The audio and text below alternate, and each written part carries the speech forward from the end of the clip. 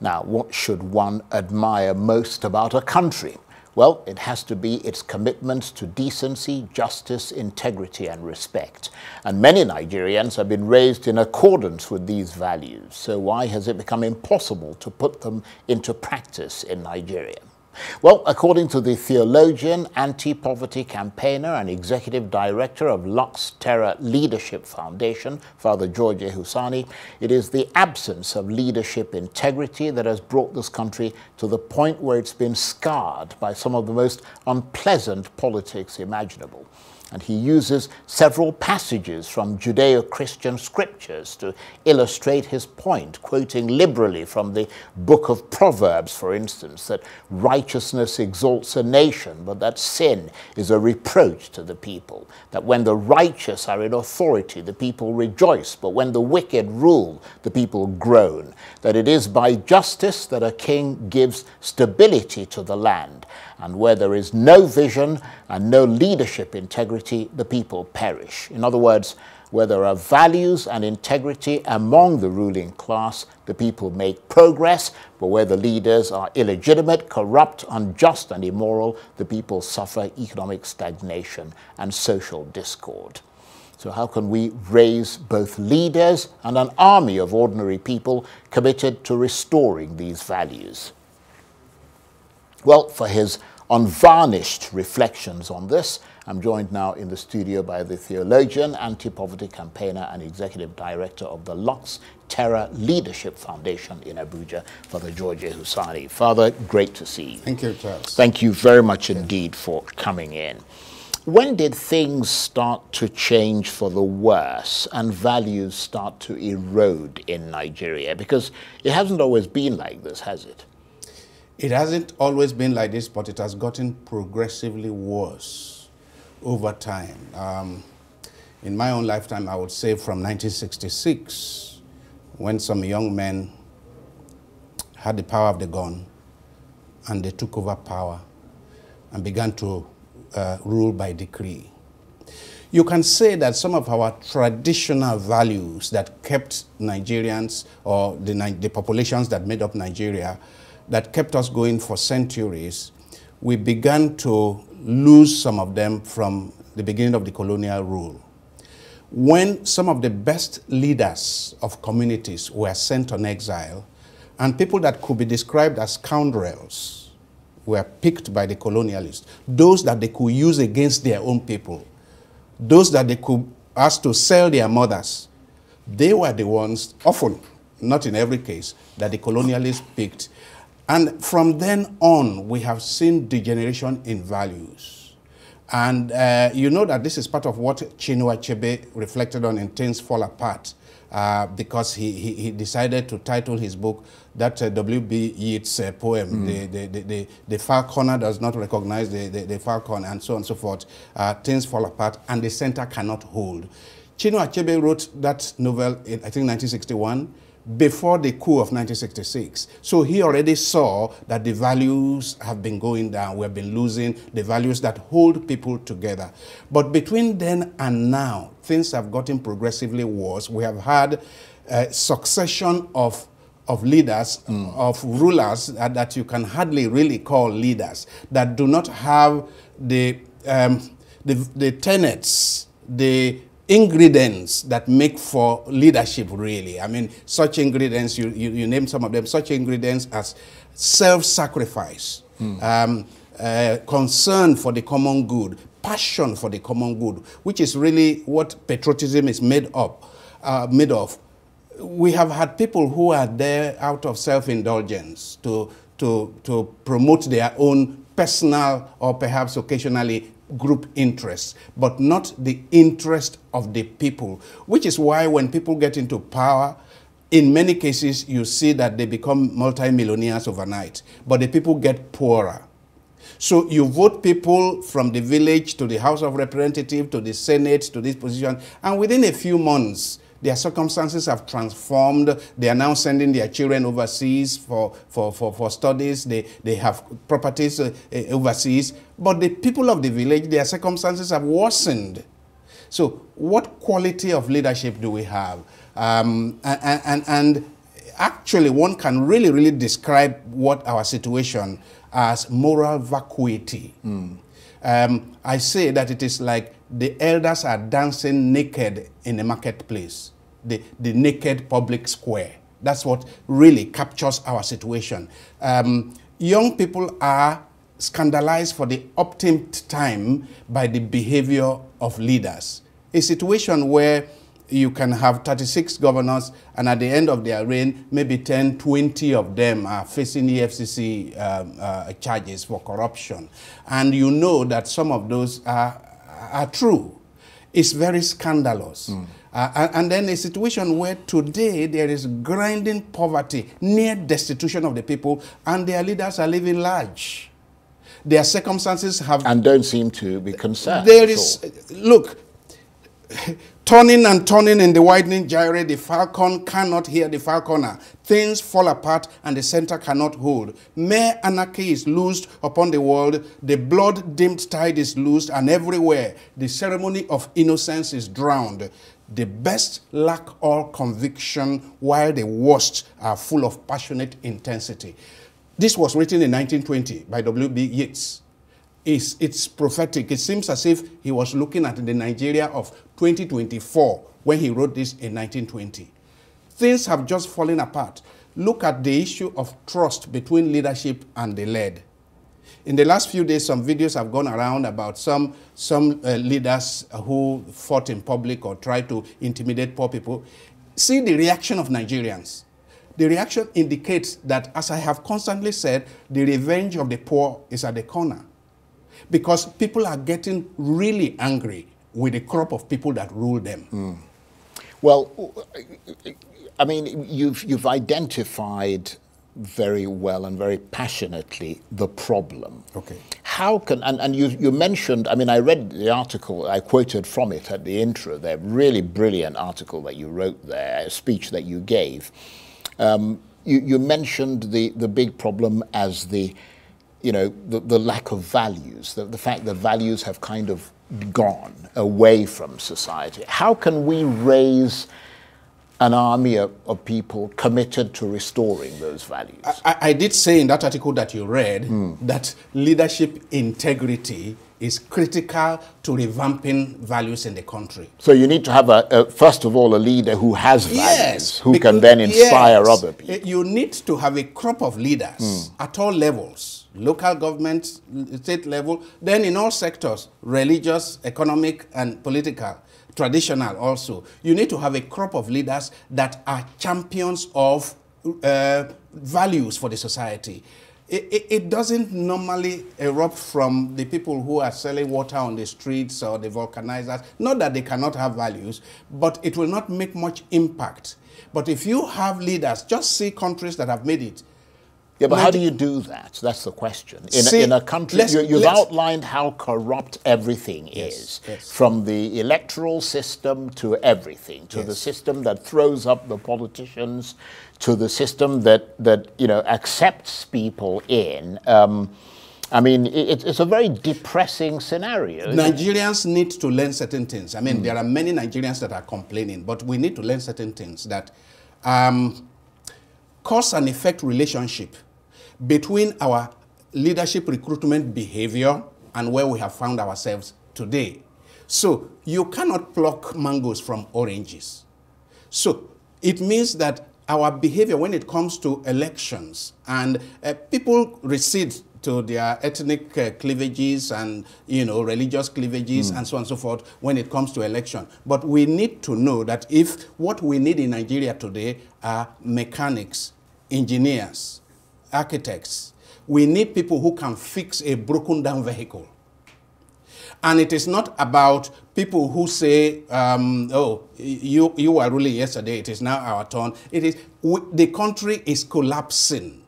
The ship of state is sinking. We need people who have the skills, who have the wherewithal, and particularly people who can be trusted meaning people of integrity, because it is that integrity that will confer legitimacy so that whatever policies they bring up and say, look, we want to fight corruption, we the people will trust them because we can see in their lives, lives of integrity, lives of transparency. I understand the point you're making, yes. and that's a very good point. But my question remains how, because this country, as you said, needs to build a model of success for values. But right now, the current model rewards, as you have pointed out, vice and corrupt politicians, and virtue and hard work seem to be punished. In the last 6 years, a number of agencies in this country were working with the support of Makato Foundation, for example, working on integrity, promoting integrity in this. Working with agencies like ICPC, working with all kinds of both private and public agencies to teach the values of integrity. Terra has been one of them. Well, I was going to ask you that because you run Terra Leadership Foundation. Is that what you do? You're trying to groom the next generation of leaders? So, for example, we worked in the last 3 years or 4 years, we worked with 4 schools where we accompany 4 schools, mentor them in integrity and honesty. To the extent that right now in some of those schools, you have what they call the Terra effect. And the Terra effect is pointing to integrity. If any of those schools used to do exam malpractice, 0 exam malpractice, 0 tolerance for exam malpractice. And we tested it out. And in some of our schools, the last WAEC result demonstrates that you can actually approach these exams with integrity, with transparency, and pass very well. Because we ensured that the people got the point, that whatever you got by crooked means cannot take you far. And then, of course, hard work among the teachers, hard work among the students, commitment in the administration. And we try to look for some resources, actually, to support those schools to have labs, to have good teachers. And even those village schools that didn't have labs, we try to get them a simulation system whereby they can simulate experiments because they don't have the appropriate labs. But isn't it very difficult? I mean, I understand the point you're making, and I commend you tremendously for the work that you're doing at the Terra Leadership Foundation. I mean, it's one small organization, but you're making even that little impact is important. But everywhere you go on this earth, that people say that the majority of people, and perhaps I'm speaking out of turn, but people say the majority of people are prone to vice. That the way that you prevent that from happening are sanctions. Is by exactly having checks and balances. So the focus must be on law enforcement. As a means of forcing people to do the right thing. I want to say that the focus should be on leadership integrity. Because it is people of integrity in leadership that can ensure that there are sanctions. Yes, I agree. I do agree. The lack of sanctions today in this society, the widespread impunity in this society is superintended. They are superintended by the kind of characters that are in leadership. What we have today is actually state capture by a gang of... but you've identified the problem, and you've identified it, quite well. But I mean, what to do about it? Yeah, because I mean, even in your article, you say that what is alarming and deeply worrying, and I'm almost quoting you there, in this country, is that it seems like criminally minded people are finding their way to all levels of political office much more easily than people of integrity. How do you reverse that? How you reverse that is, like I said, you have to begin from primary school. You have to begin from parenting. Right now, a lot of people have been badly parented in this country. Yeah, but we've got 2007 coming up. Yes. How do you change things? 2007 coming, well... 2027, sorry. 2027, first of all, we have to change the Electoral Act. The hunter has learned to shoot without missing. So the bird has to learn to fly without perching. So a lot of those things that were capitalized upon, those loopholes that were capitalized upon in the courts, we have to see how to check that and do another revision of the Electoral Act. That's one. Next is that the judiciary, we have to look at, is it a country run by the technicalities of the law, or is there morality in the law, in the dispensation of justice. Because what we saw in the last election and the aftermath is that technicalities of the law were used to disenfranchise people, were used to install people who clearly, in the eyes of many people, did not win elections. But they made some mistakes here and there in the way they packaged their case before the law. Yeah, but when you've got what you've identified here, you've got criminally minded people who constitute the majority in office. You've got people who, you know, arguably lack integrity in virtually every field in this country, government, sort of law enforcement and all the rest of it. What could be the disruptor of the political class in Nigeria that would move them in the direction of being more value-driven between now, for example, and 2027? I mean, I know it's not, between now, there's no magic wand. No, there's no magic, but between now and 2027, some of us just have to keep calling on these people who hold positions of power that if you do not change where you are going, you will end up where you are headed. And where are we headed? It's destruction. It will not but for these people, they don't think long term. Well, we need to help them. They don't think, because if they thought long term, they wouldn't be doing what they're doing. We need they to think help short term, and they think, I'll just do my stuff, take my money and go. We need to help them, the blind, those who are deaf and dumb and blind. We need to help them to see that there may be no 2027 if certain things are not put in place now. Because people are angry enough about the aftermath of the 2023 elections that there may be no 2027 unless certain measures are put in place. So whether they like it or not, it is in their own interest, in their survival interest, to ensure that they listen to the people and put certain things in place. Because quite frankly, where we are today is not a good place to be. See the anger in the land, see the anger on the streets.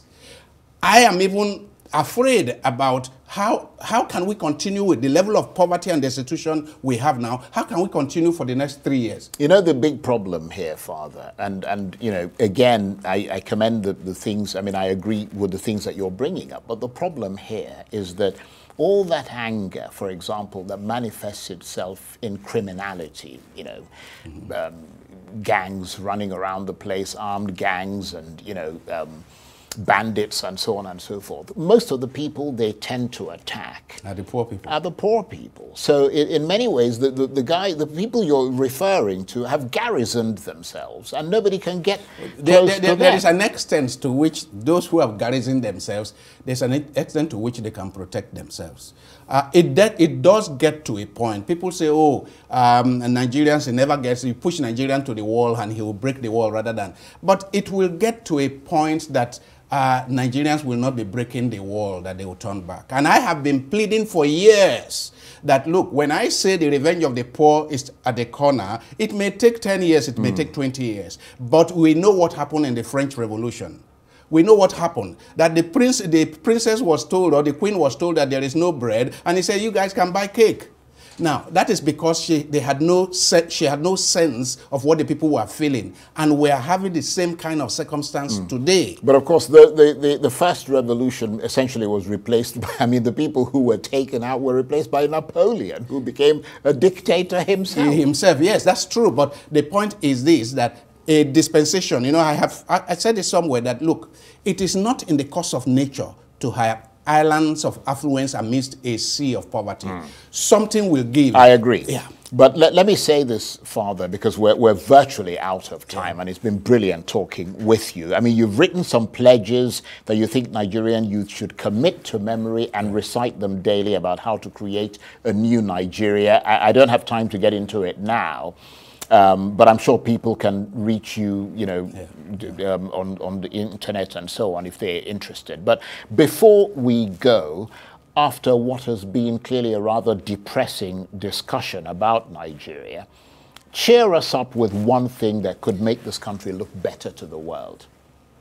If the people called by my name, we read in the book of Chronicles, chapter 7, verse 14. If the people called by my name humble themselves, repent, change from their wicked ways, and begin to do the right thing, the Lord will forgive us and he will put us back on the path of prosperity and peace. Meaning that there is still time. We can use the remaining time we have to change our ways. And I put a lot of responsibility on the leadership. People say that the people get the kind of leadership that they deserve. But sometimes that is unfair because of the many honest, credible Nigerians who are doing their best. We don't deserve the kind of leadership that is punitive, that is exploitative. So let our leaders change their ways, become leaders indeed with concern for the common good, right, with a sense of sacrifice for this country. Then their legacy will be celebrated. Okay. And I believe that the people have been so resilient, and I believe that the people will forgive the sins and the atrocities of our leaders, and I am a believer in hope. I mean, preachers sell hope. Okay. So we hope and we believe that Nigeria can be transformed for the better. On that note, I want to thank you very much indeed. Father George Ehusani is a theologian, anti-poverty campaigner, and executive director of the Lux Terra Leadership Foundation in Abuja. Thank you very much. Thank you, Charles. That's it for this edition of Arise Prime Time. Join us again tomorrow from me and the entire team here in Abuja. Bye-bye, and thank you for watching.